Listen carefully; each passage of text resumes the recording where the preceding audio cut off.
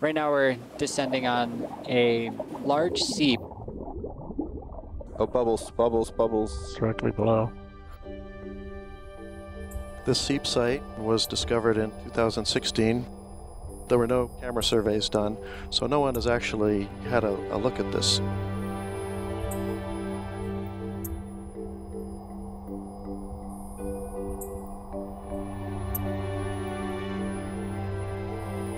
Nice. Now that looks like a real gusher.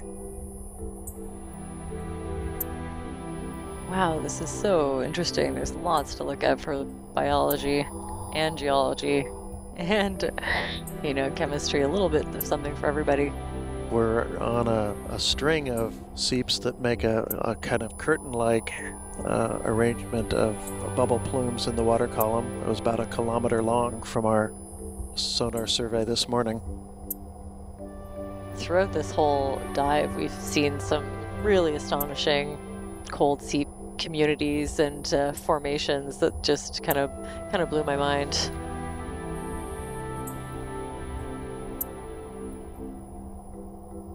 To actually get down and put our eyes on this is a first for these seeps, and really some really spectacular shots, both in terms of the geology as well as the associated fauna, so a really neat dive.